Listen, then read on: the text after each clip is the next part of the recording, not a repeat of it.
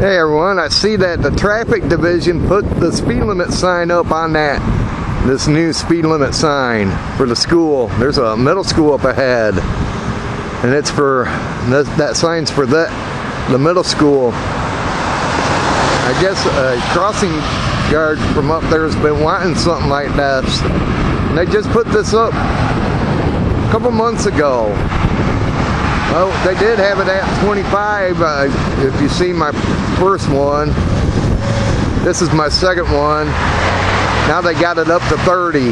Regular speed limit is 35, but when that thing's flashing, people got to go 30. So now they got the speed limit up to 30.